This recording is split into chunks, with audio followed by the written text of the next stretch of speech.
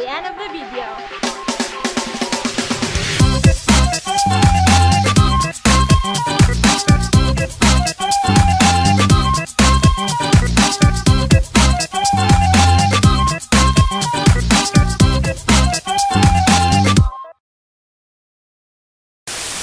Item analysis. Item analysis refers to the process of examining students' response in each item of the test. It composed of two characteristics. These are desirable and undesirable characteristics.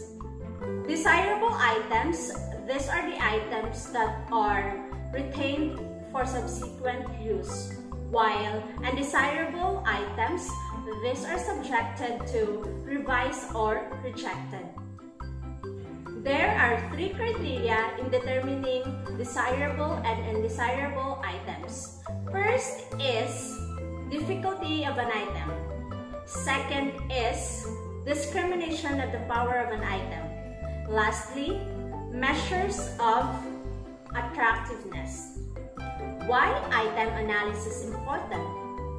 Item analysis can help you evaluate how well your objective items are actually working.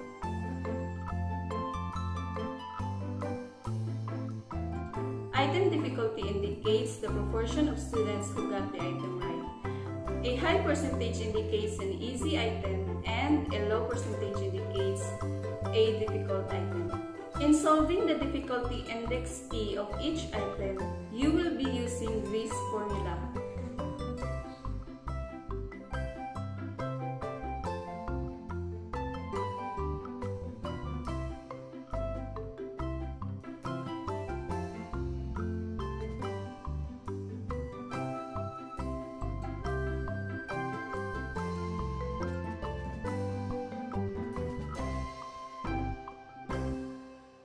Item discrimination, which is also referred to as Discrimination Index. It refers to the difference between the proportion of the high-performing students who get the item right and the low-performing students who get the item right. In short, it is the degree of the item to which it discriminates the high-performing students and the low-performing students. Now, each group consists of 27% of the total students who took the test and is based on the students' total score for the test. The formula of the discrimination index is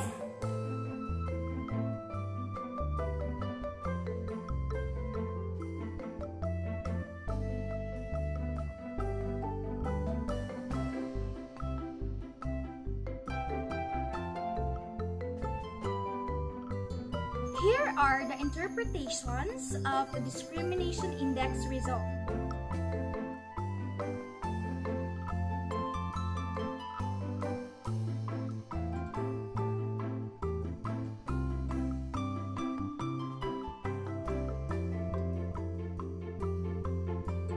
There are three classifications of discrimination index: positive discrimination, negative discrimination, and zero discrimination.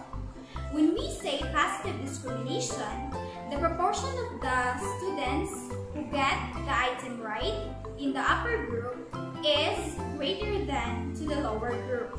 While when we say that it is a negative discrimination, the proportion of the students who got the item right in a lower group is greater than the higher group. But when we say that this is zero discrimination, the proportion of the high-performing students and the low-performing students who get the item right is equal. Distractor analysis is another useful step in reviewing the effectiveness of a test item.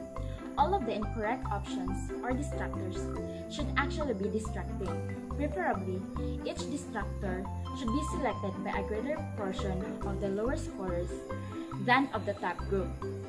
In order for a distractor to be acceptable, it should attract at least one candidate. If no one selects a distractor, It is important to revise the option and attempt to make the distractor a more plausible choice. In order to solve for the index of effectiveness, here is the formula.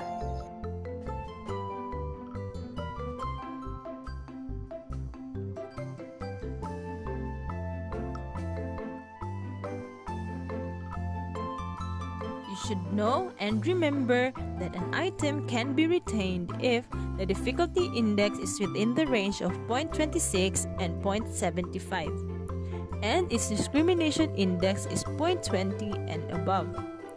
Also, an item needs to be revised if the difficulty index is within the range of 0.26 and 0.75, and its discrimination index is 0.19 and below, or the difficulty index is not within the range of 0.26 and 0.75, and the discrimination index is 0.20 and above.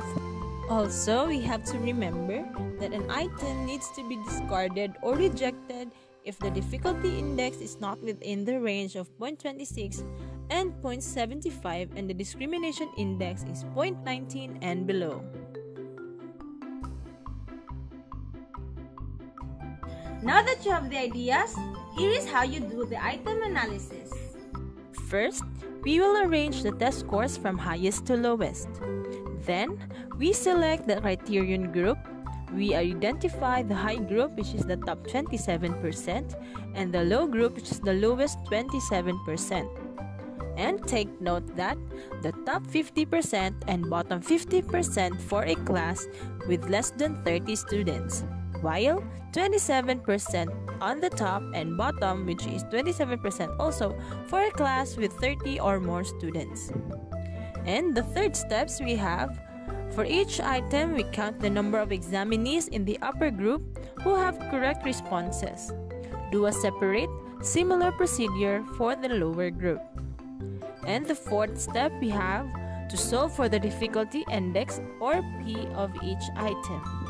Using the formula, P is equal to H sub C plus L sub C all over 2n. The fifth step is to solve for the discrimination index or D of each item. Using the formula, D is equal to H sub C minus L sub C all over n. The sixth step is to solve for the index of effectiveness or IE of each distractor or option.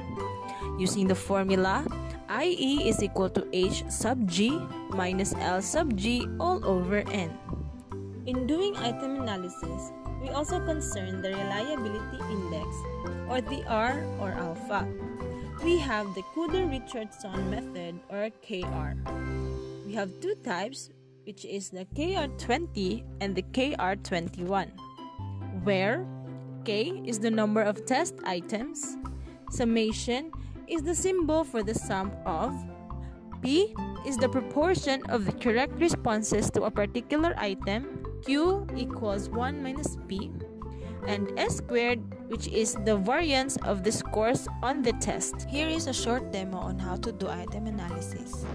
This is an electronic format for this topic.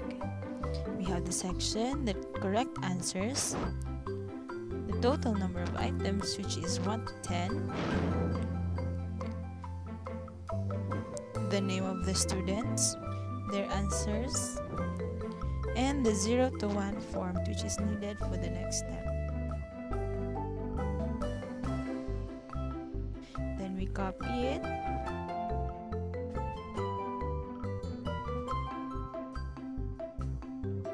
and then paste it in the next sheet, which is the scoring and reliability. But we don't paste it automatically, but instead click the values, and then we have that.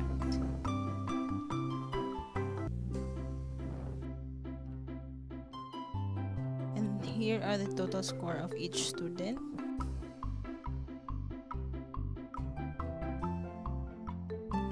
Then we sort it out from highest to lowest to obtain the high and the low group. Since it exceeds 30 students, so we will be using the 27% of the total number of students. We will paste it on the right blank space to see clearly the high and the low group. So here are the high group, the top 10 scorers.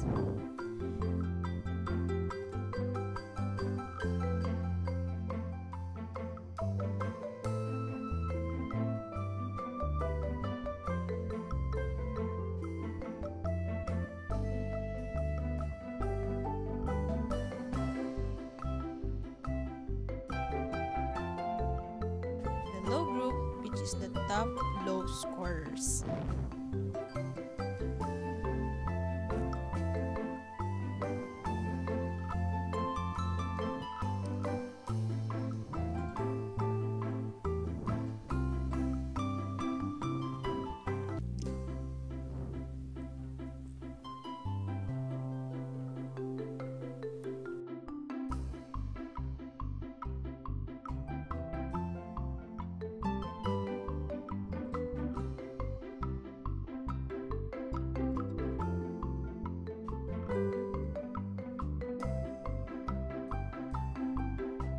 This sheet shows the item analysis proper, which we will input the top scorers, which is the high group, and the low scorers, which is the low group. So we copy it.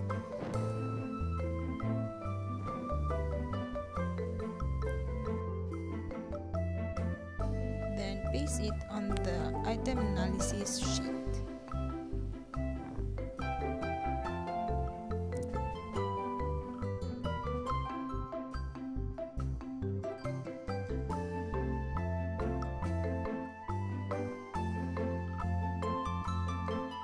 Same goes to the low group.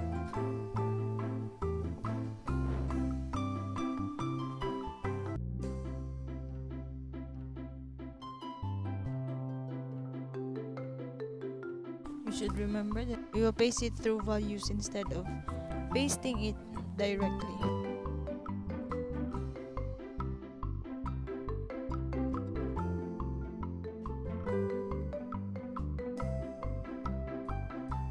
And then you will see that the needed data are already inputted automatically on the cells, which is very convenient.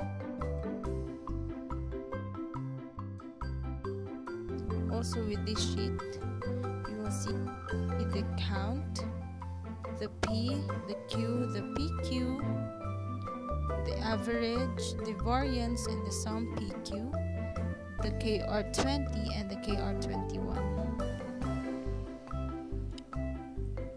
The needed data are already there. We will proceed to the sheet of the distractor, where I already inputted the answers of the student in the letter form. And the needed data are already shown. Then we proceed to the report from the item analysis and the report of the distractor. Thank you for watching!